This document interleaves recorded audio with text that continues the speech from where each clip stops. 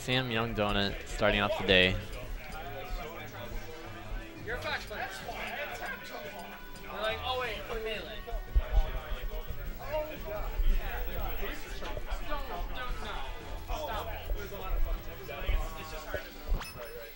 Okay, so Young Donut's going Game & Watch, and Sam starting Luigi this time.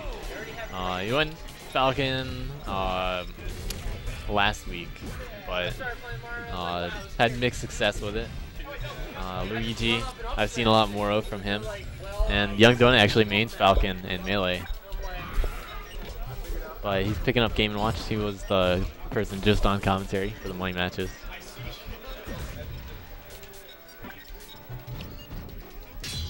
Here to commentate. Alright, we got $10 winner Grunk joining us. Oh yeah, I tried my darndest. Yeah, well, it certainly showed some improvement on the Pit Ditto since the other time. Is that your second time doing the Pit Ditto with him, or have you done it before? That was the second time. Okay. I don't know if it's like a recurring thing between you two. No, I don't know. I don't even know why it's a thing. Who suggested it first? I did. You did. Yeah, because he said he was going to go Pit all day one bracket, and then I said I was going to Pit Ditto him, and then we didn't end up playing. Oh. Because he lost in build or something. I don't know. Now you guys money match and Pit Dittos. Probably won't change. Sure. Well, I wouldn't expect it to. This is a weird matchup. Yeah, Luigi's got plenty of quick moves, and he's gonna be floaty and throw them out over and over. Yeah, I don't think. Well, one of the things that Luigi's gonna do a lot is he's gonna go up with one move and then come back down with another. And Game & Watch can actually do kind of similar things. He has a bunch of multi-hit moves. He has a bunch of moves that have landing hitboxes. He has a little bit of priority with disjointedness, but he's pretty light. I feel like he should be using down tilt more. Yeah, down tilt's really good. Like when Luigi tries to wave dash in. Yeah, that's quite a strategy actually. Some Luigis really dislike that about the Marth matchup. They use so much down tilt. Yeah, especially melee. Yeah, that seems like a tough matchup. You get bodied off stage too. Well, in some ways, that's Luigi. Yeah. But you just kind of accept it and you move on. The hitbox does stay out for a while. Game Watch is relatively similar to Smash 4, if you think about it. Like, the moves are pretty much the same, except in air. And one of the differences was, messed up the bucket. The side B, you can actually tell what's going to come after to some extent. Like, you see how it has dots on top of it? Yeah. It tells you whether the next one's going to be even or odd. And not only that, you can't get the same number for 3 times after you use it. Yeah. So, or for the next 2 times. 3 times in a row? No, you can't.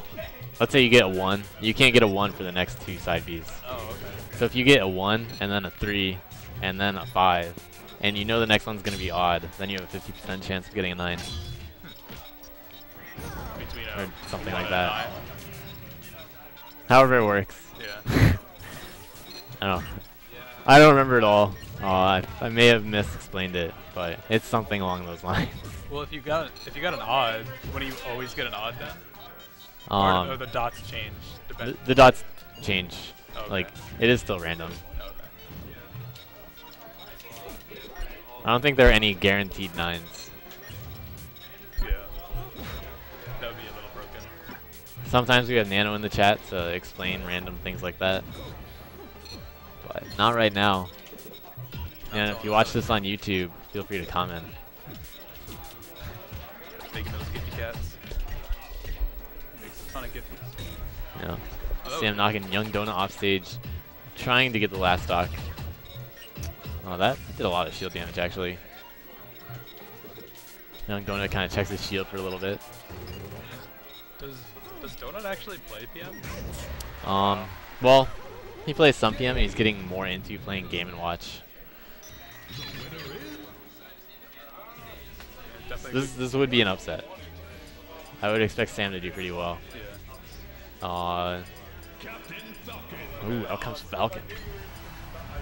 I feel like Sam going Young Donut's main in melee. So, could be even more in Young Donut's favor, unless this just really helps the punish game for Luigi. It helps Sam's mentality in that. yeah, that's probably what it's more about, is mentality. Maybe he wasn't feeling Luigi. Because I don't really see this being a great matchup. I don't know, you're Falcon. How do you feel about it? The matchup with Game & Watch? Yeah. You got a Nibble Spike immediately, and Game & Watch still barely made it back. They both should destroy each other when they get any hits, but Game & Watch's disjointedness on his moves, and that he has some quick attacks and like the neutral B projectile that I don't really understand yet.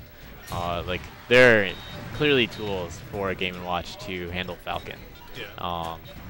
And I feel like Falcon isn't, like, he's overrated as far as the character is concerned in Melee and PM. Like, people just need to understand how his hitboxes work. Because, like, Falcon has very few things that really threaten on a, like, unreactable level. And he needs a certain amount of space to handle a lot of that. Like, sure, he can run really fast, but if you're just losing to a dash dance only kind of game, then you're not outplaying them. Like, you're playing into their game. Yeah. There are clear strategies that beat reaction only. But it is pretty even so far. Really late on that grab. Ooh, that bear can lead into something even better than that. He probably could have fell through and done a nair, yeah. He aimed for the sausage. I don't know what that one was. Chicken thigh. It looked more like an eggplant. Why is Game & Watch frying those? Sauteing them. Eggplant parmesan. Some sausage. Yeah. It doesn't tag out, but he can't grab the edge from it. That was a tough situation. He was gonna get hit. Ooh, grabbed right between the dash attack and the up and the down tilt coming out. That cross up air. That was nice. Ooh. Those are some of the combos that Game & Watch can do. Just about everybody in the game, actually. Game & Watch has a solid punish game all around. Like he doesn't have any huge holes when it comes to different sizes or weights or ball speeds, it seems. Yeah. So that's one of the nice things about characters like him, and like Falcon can tech chase the fast followers. So like he still has some punish game on those. Just going for it. No, yeah, when I played Nano with my Squirtle, like I felt like I shouldn't have been getting comboed, but I was getting comboed with, but I was. Yeah, he's very practiced at a lot of that stuff. Well, Should have down tilted there. Just like my character weight, I didn't think like it should have worked, some of the stuff. Yeah, but when you play like heavier or fast faller characters like I do all the time, you're just like, oh, my character just takes it. Yeah. Oh, and Game & Watch coming down just the way Falcon wants. He could have thrown out either a couple different hitboxes or jumped at a different time to get out of there, but that was the opening that Sam needed. Yeah. Could have been air dodged, right? Yeah. Like, if you air dodge that last hit, Falcon's just off stage, and he's dead. Like, you just edge guard him. Some of that stuff isn't actually a combo. Unfortunate, but that would be actually broken for Falcon. Lots of DI opportunity. Yeah, that's something I gotta learn. Yeah, every new matchup in PM, you gotta learn how to DI out of their combos, because they practice their combos. They know their own character way better than you can learn in one best out of 3. Yeah. At least in a best of 5 you get a little bit more time, but you probably won't learn how to DI everything at that point. You just gotta learn their neutrals. Yeah. Well, if you can stay safe in the neutral, you don't have to worry about being punished. Young D0nut starts off with 2 little bell rings. One as the taunt cancel and the other as the 9. And risky fair. There's a down tilt after fair. Terra.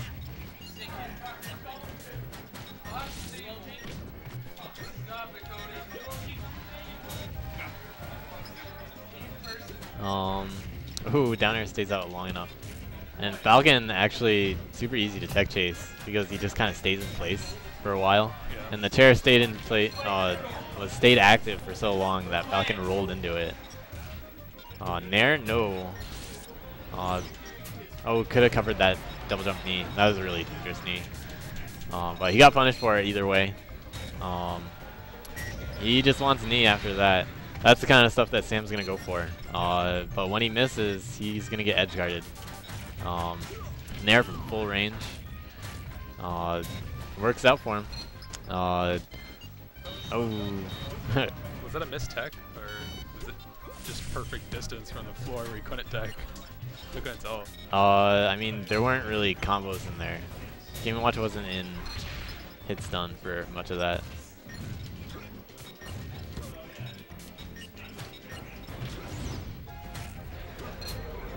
Yeah, like he can jump there.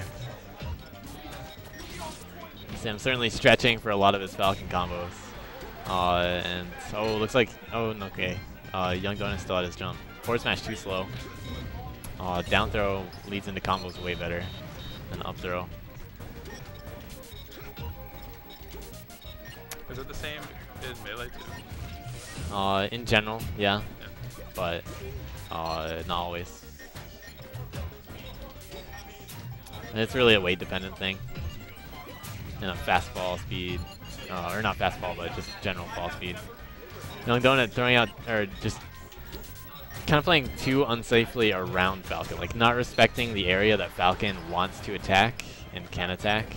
And that's enough. That's it. Like the kind of stuff that I would rather see is you have to space around Falcon. Yeah, Like just challenging it on. yeah, he's just kind of jumping into the space that Falcon is able to cover first. Like Young Donut's already at like a small disadvantage or something. He just got hit, and then he just kind of ends up where Falcon was throwing out a move anyway. Like lots of not combos actually just working.